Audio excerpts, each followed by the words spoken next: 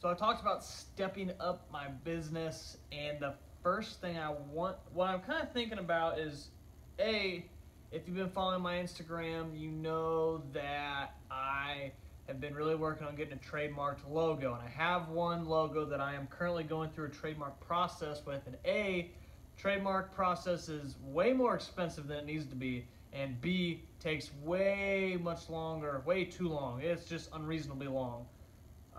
And it should not be that long, but I'm fighting through both of those. But in the meantime, I want to step something up. If you follow me on Snapchat, you've already seen this, but I want to start breaking out into hats, so I need some feedback. Snapbacks or fitted? Snapbacks or fitted? We still got shirts in stock, so let me know your thoughts on snapback or fitted hats, and in the meantime, go check out the website, see if there's any shirts you want to buy, and help support us to make bigger and bigger moves.